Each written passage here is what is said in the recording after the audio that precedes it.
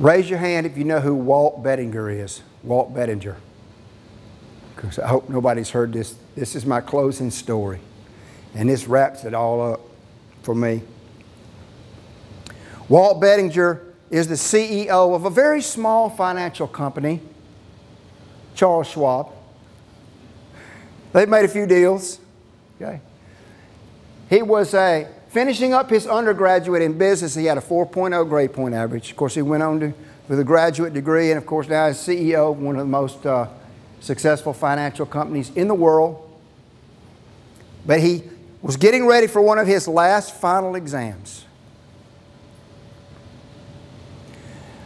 And he walked into the classroom, and the professor came in, and he had a stack of papers, and he handed everybody one sheet of paper.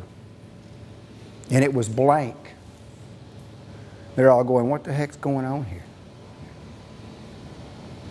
Professor said, ladies and gentlemen, in the 12 weeks that I have been with you, I have tried to teach you everything that I know about business. You may turn your papers over now. Oh, good. Blank. He said, I have one question for you. You get the question right, you pass the exam. You get the question wrong, you fail the exam. One question. All right, bring it, Mr. Professor.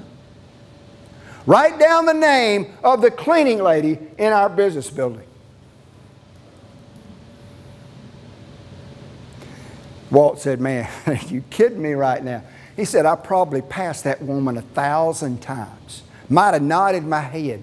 Never spoke to her. Never introduced myself to her. Never said, hey, you do a great job cleaning our building. I appreciate what you do around here. And he failed that exam. Wrecked that 4.0 grade point average. He still passed the class, but he didn't get his 4.0. But he said that was one of the most important things I ever learned in business. Is that everybody matters. And he said, oh, by the way, her name was Dottie. And I have never, in the history of my career, failed to know the name of every Dottie in every building I've ever worked in and made sure that they knew that they were right on top of the heap. That's what it's all about. Because, ladies and gentlemen, you got this, and you got this. That's an S, right?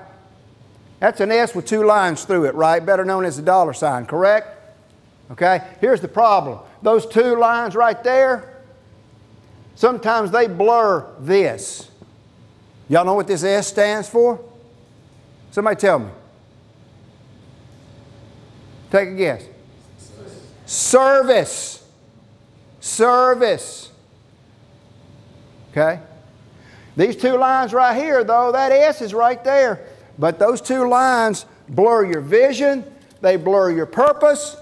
They blur what you really, really need to be concentrating on. You take those two lines away, you've got an S. If you concentrate on this right here, this will take care of itself. Promise you. One of the guys that I love listening to, his name's Ed Mylett. You guys, you want a man's man?